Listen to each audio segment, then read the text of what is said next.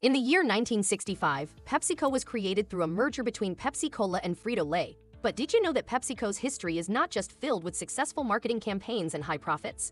In 1992, PepsiCo was involved in a scandal that shook the business world. The company was accused of tapping into a secret deal to get its products into the Russian market by bribing officials with $17 million.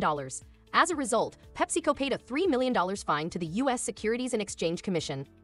However, that's not the only scandal PepsiCo was involved in. In 2009, the company was sued by farmers in India for using water from drought-stricken areas, causing damage to their crops and livelihoods. This led to protests and boycotts of PepsiCo products in India. The company faced backlash for its actions and eventually had to withdraw its lawsuit against the farmers.